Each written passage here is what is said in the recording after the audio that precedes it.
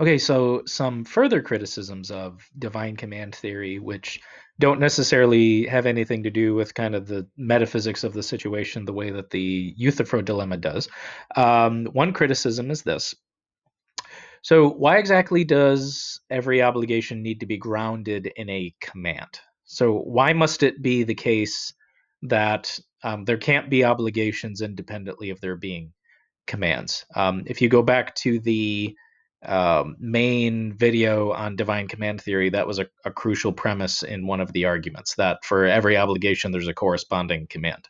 Now, if all that means is linguistically, every obligation can be expressed as a command. So I have an obligation to refrain from murder. So there's a corresponding command, do not murder. So the fact that every obligation can be expressed as a command, that's just something that's linguistic. And if that's all that premise means in that argument, then that premise isn't actually doing any work in the argument. What we need is something stronger, like I mentioned in the video. What we need is something like every obligation is grounded in a command. But why think that? Um, it seems that there are lots of things that I've never been commanded to do or not do that it still seems that I have an obligation to do or an obligation to refrain from doing. So I've never particularly been commanded, uh, I don't know, to not kidnap people and pelt them with baby tomatoes or cherry tomatoes or nobody's ever commanded me to not kidnap people and pelt them with tomatoes, but it still seems that I have an obligation to refrain in engaging in that kind of behavior. So what the divine command theorist here needs to give some good reason why there can't be obligations independently of there being commands. So commands are linguistic constructions. So why say that obligations depend on there being certain kinds of linguistic constructions? Yeah, commands are speech acts, right? Um, my children, I've never told my children not to eat all the cookies. Like that kind of command has never been uttered from my mouth. But my children still have an obligation to not eat all of the cookies before dinner, regardless of whether or not I say anything about it. If I went in the kitchen and my daughter was had eaten an entire plate of cookies, I would be incredulous. I would say, "Why would you do that?" And if she said, "Well, you never told me not to," it seems that some kind of common sense would have to prevail here. Now, so same with you and I. Why say that there can't be obligations independently of commands? That does not seem straightforward. It does not seem obvious that that's the case. Okay, furthermore, how exactly do we determine when God has actually issued a command? So if you look at the history of monotheistic religions in particular, there's lots of bad examples of people thinking that God was commanding them to do something, or claiming to speak on God's behalf, and so on and so forth. Thus saith the Lord, and things like that. But again, just thinking about things in terms of common sense prevailing, you and I should seriously wonder, based on the content of what people are saying, whether or not they're actually in contact with some kind of divine being. So, I mean, years ago, a woman, Andrea Yates, was seriously convinced that God was telling her to drown her children, and she killed all of her children. Turned out she had really extreme postpartum depression, and it was so bad that she was not found criminally liable for the death of her children. She took an insanity plea, and psychologically, um, she had so much psychological trauma, and her depression was so bad that she quite literally didn't know what she was doing. Now, but for all you and I know, what basis would we have to say, oh, well, clearly this was not a divine command? But for all you and I know, it could have been. So this is where things get a little bit tricky. What we might want to say is this. Well, we know that certain commands are genuine when they don't conflict with our basic moral intuitions. So the command that I drown my children in the bathtub, since I have reason to believe that that would be wrong to do, this conflicts with my basic moral intuitions. So I have reason to discredit this as a genuine divine command. But therein lies the problem. um, if I'm testing supposed commands against my basic moral intuitions, then it seems that it is my moral intuitions which are authoritative here and not the commands themselves which are authoritative.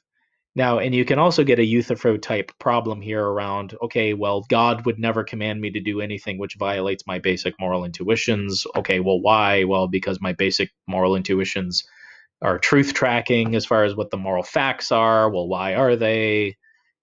So if epistemically speaking, God's commands provide us with knowledge of what's right and wrong or what's good and evil, we need some criteria to be able to determine which commands are genuine, which supposed commands are genuine, and then which ones are just given to us by religious rulers.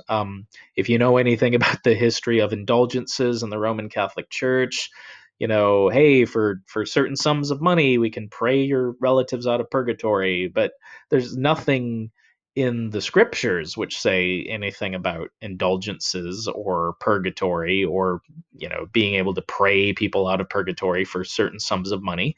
But if you don't know the text of your particular religion and you have to have somebody translate it for you in your own language, how do you know what it actually says? How do you know when it's actually genuine? So epistemically here, it seems that we do lack some definitive criteria that allows us to tell the difference between this is a genuine command of God and this is not. All right.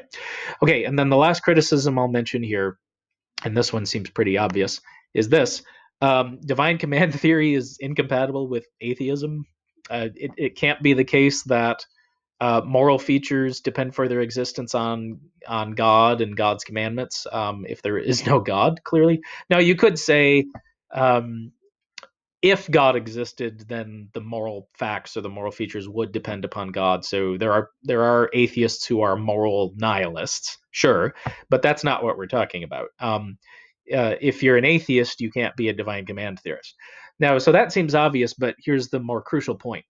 If divine command theory is incompatible with atheism, that means that any evidence we have in favor of atheism is evidence against divine command theory. So any evidence we have in favor of atheism is evidence against divine command theory by default, since atheism and divine command theory are incompatible positions. And this is where, if you want to appeal to evidence in favor of atheism, evidence in favor of the position that there is no God, it seems that the existence of particularly horrendous and destructive evils and suffering, uh, these kinds of things constitute pretty strong evidence for the position that there is no God. We don't have time to go over those kinds of arguments, but the existence of particularly horrendous and destructive sufferings should give the theist pause in making assertions about how confident that they are that there is an all-powerful, all-knowing, and perfectly good being, because that does seem, at least prima facie, that does seem to cut against the grain here. And again, and if we're more confident of the fact that murder is morally wrong than we are that God exists, it does seem that there is some kind of conflict here in saying that one fact is dependent upon the other fact. Now, I'm not saying here that this conflict can't be resolved. I'm just saying prima facie, if you're more willing to say that you're pretty confident in the fact that murder is morally wrong than you are to say that God exists, you do, at least on the surface, have some reason to believe. That, well, potentially these two facts don't have anything to do with each other then. So again, if you're inclined to say, I think murder would be morally wrong regardless of whether or not God existed, then you do have some reason not to accept divine command theory. Now, it could turn out that that's just an inconsistent position. Um, if it's not possible for there to be any moral features independently of God's existence or independently of God's commands, Okay, then that means that if you're an atheist, you have to be a moral nihilist of some kind. Now, but if you think that atheism can be or is consistent with a more robust form of moral realism, then you wouldn't need to necessarily rest all of your loyals or put all your eggs in the basket of God existing or certain moral features being dependent upon God's existence or God's commands. Okay. All right. So that will wrap up this unit once again. Don't hesitate to email me if you have any questions on these videos, and I'll see you all soon.